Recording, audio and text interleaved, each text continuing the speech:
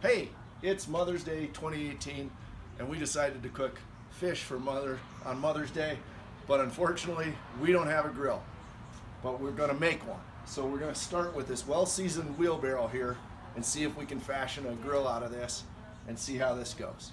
Okay. All right.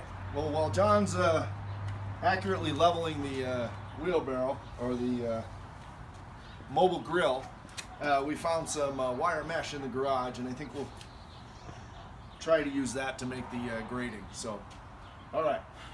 Okay, we've rolled out the wire mesh because I think we're going to try to double it and see how that works to get some extra support. So, you get your fingers poked. Okay. Okay. Now, you hold that, and I'll get the. Hold on, I'm going to pull down. I got the flattening mechanism here.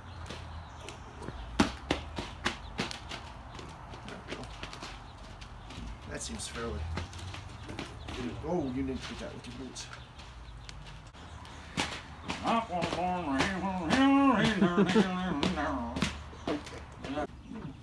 Okay, and as you can see, we've very carefully jammed or formed the wire mesh into molded more correctly into the wheelbarrow, and we've got a special guest appearance by our friend.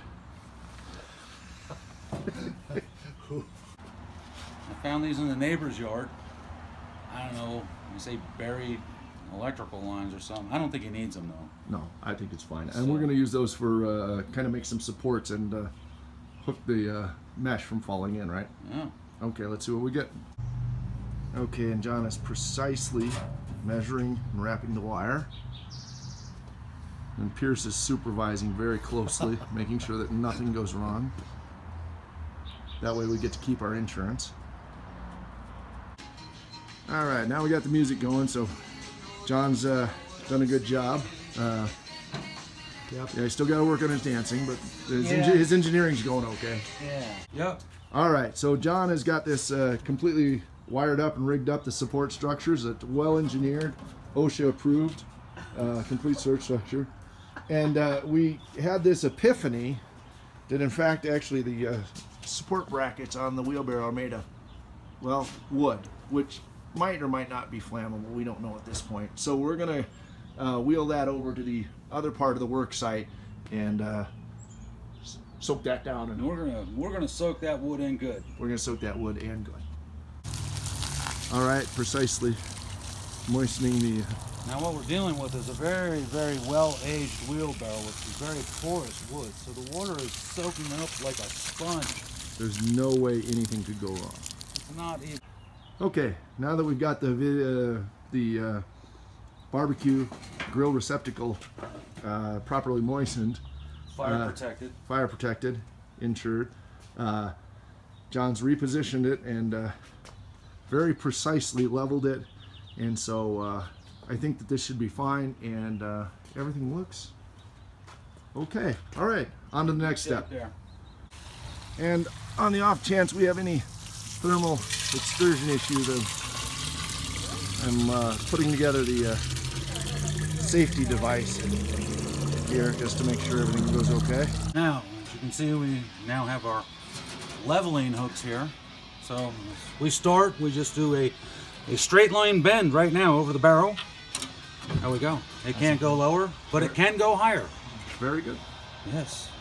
What could go wrong? No. Okay, it's approximately 1 hour before cooking time, and we've got our Kingsford Matchlight high quality charcoal briquettes, and we've arranged them in a semi-pyramidal fashion in the wheelbarrow here, or our Jethro grill as we're now naming it. We've carefully set the grill surface aside and got them arranged in there, and we'll light those on fire. Oh, there we go, come on.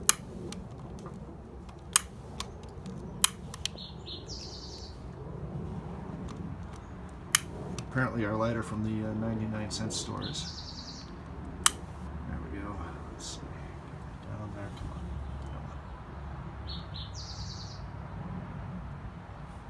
There we go. Go, Kingsford, go. Oh, look at that. We got fire. Come over this side.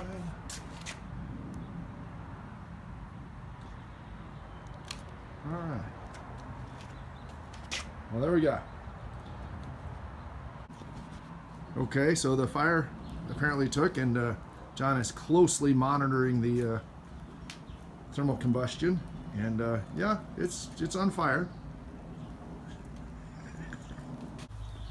All right, we've got a nice bed of white coals there, and you can see we've been wetting down the structural elements on our Jethro grill in the hopes that we don't get any combustion going, but we're going to go forth. We're pretty much pot committed at this point. John's carefully applying the fire retardant material. All right, so down in the back here we found this very specialized coal spreading tool that I'm going to use to even out the bed of our coals, and we're having no problem getting plenty of heat off this bed of coals. Woo! That is quite warm. Probably should have bought the longer poker rod there. Okay, I think another 15 minutes or so we'll be ready to cook. Oh, alrighty. Woo! All right, with a little bit of finger singeing, we refitted our custom grill feature in. I'm sure that being down there on those very hot coals, it's going to sanitize it and season it and add flavor to the fish. We may need to bring it up a little bit, but we'll just see how it goes. We're gonna try cooking some potatoes here on it a little bit as our trial run. Get them oiled up. All right, we got the moment of truth here. We're gonna start with some red potatoes, halved, a little olive oil, parsley, salt and pepper, and garlic. Got our grill set up. Let's just see how this goes. Oh, isn't that a beaut? Let the spuds roll on. Let the spuds roll. Let the good times roll. All right, we'll cook these for a few minutes and check back in with you. All right, well, the potatoes are finishing here. John's doing a great job, looking really good, nice and golden brown. We've strategically placed a piece of ice on the rubber tire to prevent it from melting. So hopefully that'll remediate any of the heat issues we've got going on. All right, so looks like the potatoes are pretty much done. We've got a nice consistency, so we're gonna take them off and put them in the pan here together. Tag team this effort. This might take a... Oh, listen to that clinking sound as they drop in there. Man, you cannot buy golden deliciousness like this at the store.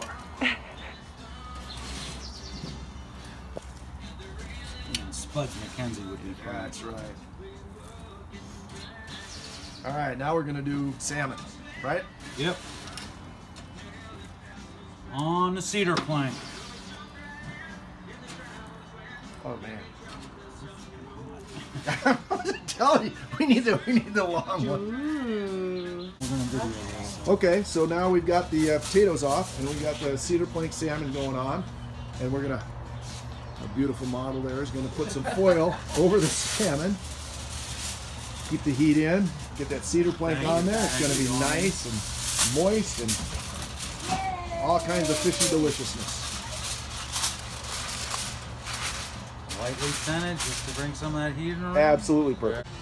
Okay, now we've got the cedar plank smoking, and it just smells all kinds of delicious. So I'm trying not to peek here, but I think this is going to work out beautifully. All right, so the salmon came off. We're just keeping it warming in the oven. We've got some sashimi grade tuna that we've been marinating for a couple hours, and we're gonna just cook us up some delicious old tuna steaks here. Mmm. Oh, here it's sizzling. We're gonna sear it. Look at that. Look at that. On our Jethro grill here. Oh man. sear going on these, and then cook them for about 5 or 10 minutes. Pass that down there. Beautiful. You have it. And sear those girls. Yeesh.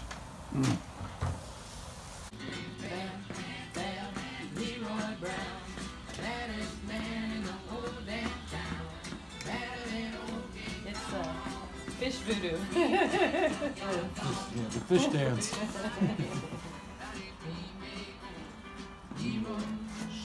All right, so it looks like this tuna that we've got here on our Jeremiah grill is just perfect. Look at this, light pink right in the middle. Got these beautiful fine mesh lines on it that reminds you of a screen door. So we're gonna take this off, take it in, and celebrate Mother's Day. All right, so we finished up our Death Row Bodine grill, and of course we've got our fire suppression equipment handy. So now, time to say goodbye to our grill. Make sure we keep everybody safe and sound. Make sure that the coals are all out sufficiently doused so we can go in and enjoy our beautiful potatoes and fish without worrying about any fires outside. All right, so we've had just a wonderful cooking outside, and we want to raise a toast to all our mothers here at the table. God bless them. Thank you for everything. And let's just have a wonderful Mother's Day celebration with our fish. Beautiful fish, roasted potatoes, beautiful mothers. What a great day.